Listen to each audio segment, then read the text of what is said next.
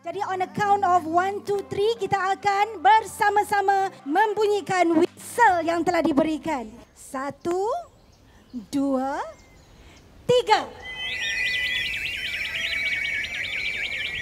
Demikian tadi rasmilah sudah sama-sama 61.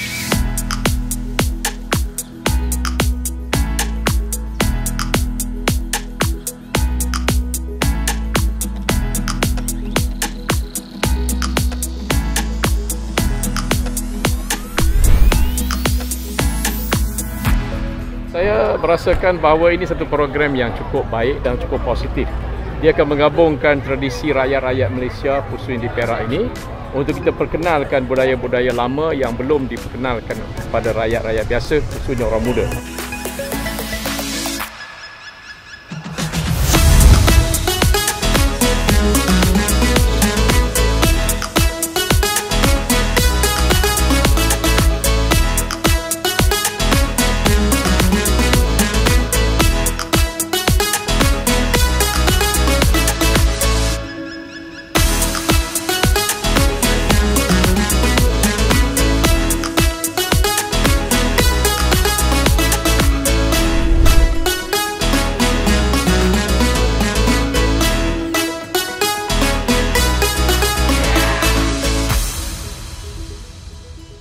Permainan ini Talu saya pernah main dah dulu. Ada di antara main itu saya tak nak tengok. That was the first time I've seen. So I think that must be promoted. Kita di kawasan Ipoh ni ada kawasan-kawasan yang banyak seperti katakan di Gunung Keledang tu, kemudian di Padang Polo. Kita akan promosikan game-game yang saya lihat tadi untuk menteraksikan semua kaum main mainan tersebut. Ya.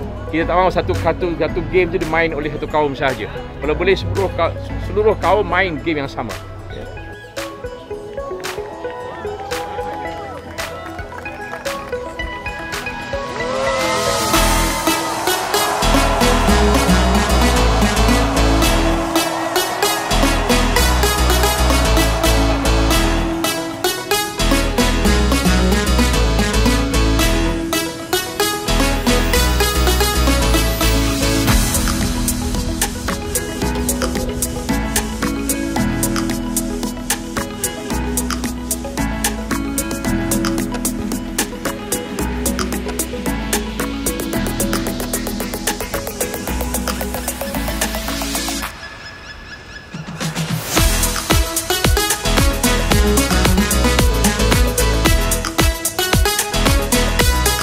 So I hope to see you guys next week. Minggu depan kita ada program sama-sama Ria.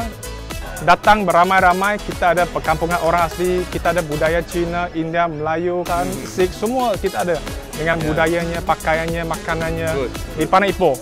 So we are inviting all the Perakians, Ipoh Mali, semua datang bersama-sama meraihkan sama-sama Ria pada minggu depan 25 hari bulan 8 malam di Padang Ipoh.